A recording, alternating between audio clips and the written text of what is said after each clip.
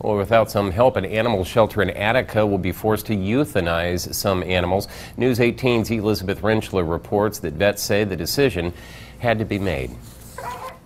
What would you do if you had 1 month to live? Midnight can only sit in his cage and hope someone falls in love with him enough to make him their own. Until then, his time is ticking. 36 days left. He's very friendly.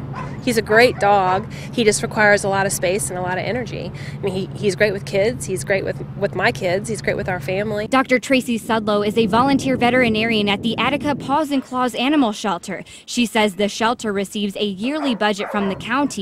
This year, about $20,000, enough money to care for about 300 animals for the year. As of now, they've already taken in about 500. We've well surpassed what we thought we were going to anticipate for the entire year, and it's only October, so that's why we're going to have to make some pretty difficult changes. On October 2nd, the Paws and Claws Board decided, effective immediately, they would have to start euthanizing animals who had been at the shelter for 45 days.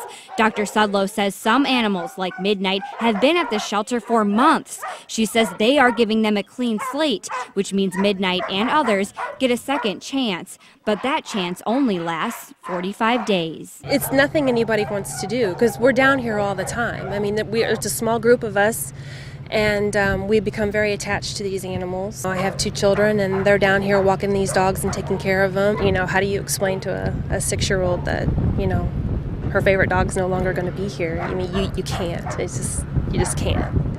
It's going to be hard. Dr. Sudlow says if for whatever reason you are unable to adopt, they are always accepting donations. She says they are always in need of dog food and cat litter, and your donations can help save the lives of little guys like him.